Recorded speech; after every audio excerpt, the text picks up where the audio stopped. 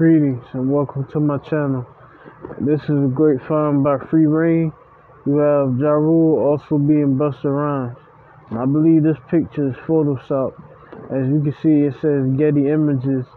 The Getty Images, they edit photos. So I believe that they make it to where they're in the same room at the same time. Now that's crazy right there. You can see the resemblance in these two characters as well. You look at their faces. It seems like Busta Rhymes has on the bodysuit, try to hide hide him from being Ja Rule. And this world is nothing but a stage, layers upon layers of deception, and we're all being deceived by these celebrities that play multiple roles on this world stage. I know, I may sound like a broken record, but I just want to get this through to you all, that nothing is new under the sun. What you see now, always been. They've been doing this since probably ancient times, putting on masks. As Orlando Brown said, you may think Orlando Brown is crazy, but he has this hidden truth within what he's saying. That's how they trick you. It may sound like they're crazy, but they speaking facts at the same time. And I say that just as they do it in the movies, they do it in real life. They have stunt doubles, like I guess their own doppelganger.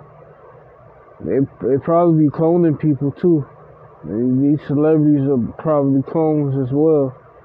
Have different characteristics and personalities. It would be the same entity. Now that's crazy right there. And look, I don't expect you all to believe what I'm saying, but look at this picture right here. Don't it look like you have on a bodysuit? It look like to me. As I say, I may not believe anything that I'm saying.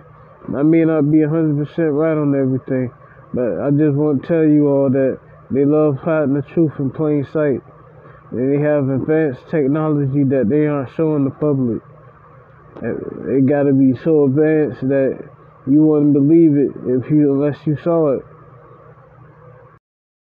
Don't put nothing past these celebrities.